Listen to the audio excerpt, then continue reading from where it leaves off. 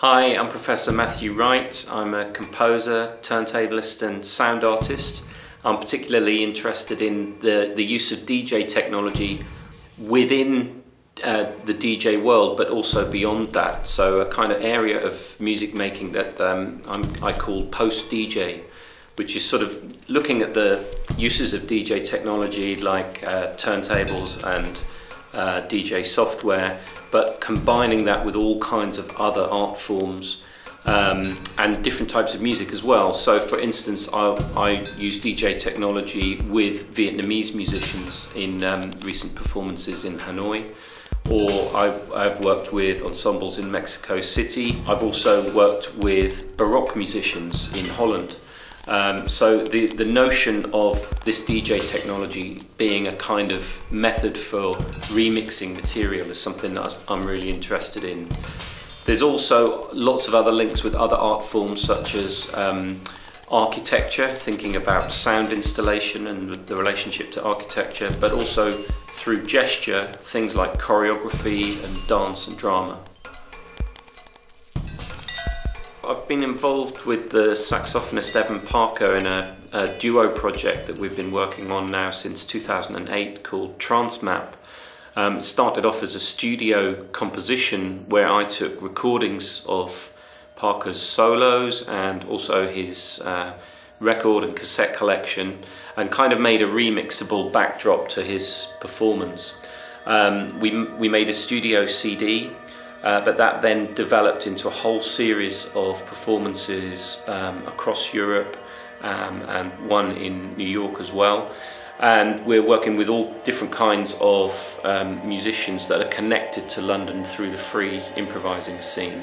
But that's a project that's been running with quite a number of performances every year, and that has a long and quite fruitful future. Another project that I've been working on and off on since 2012 is Inside Outside, which is working with Vietnamese musicians that are based in Vietnam and Sweden, and looking at the gender roles of women in the education of Vietnamese music, because it's still quite a gender-based system. So I have a project with the Six Tones Ensemble, which is based in Malmö in Sweden, which looks at taking Vietnamese music and reframing it, remixing it, and looking at the gender issues involved with the power relationships you see in Vietnamese folk music and indeed in electronic music. Another project I've worked on recently is with B-Rock, the National Baroque Ensemble of the Netherlands. They're a very interesting ensemble in that they work with Baroque repertoire, but they present that alongside brand new work, often sometimes radically contrasting work. So a recent project with them looked at how I could remix the work of Corelli and place the ensemble within a kind of sound environment using 6 surround speakers. And we've performed that a number of times in Holland and Belgium, most notably in the Music Centrum Annette Heij in Amsterdam. And that was a really interesting chance to develop real-time spatialization techniques for Baroque instruments, which is a relatively unusual field. Another project that I've been working on for a long period of time now is my own solo turntable performances, and these often involve quite radical juxtapositions of different kinds of records.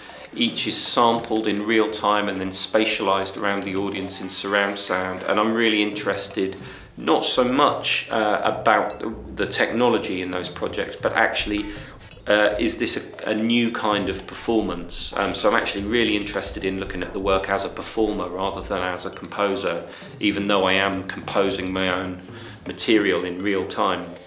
Of course, the thing about that is that I am using records created by somebody else, so I'm kind of stealing little bits of their music and recombining it to make a kind of new syntax. I guess it's the equivalent of moss growing on a sculpture, something kind of parasitic that takes a surface that's already there and adds a new layer. So I'm really interested in how, as a performer, I might kind of engage with that process.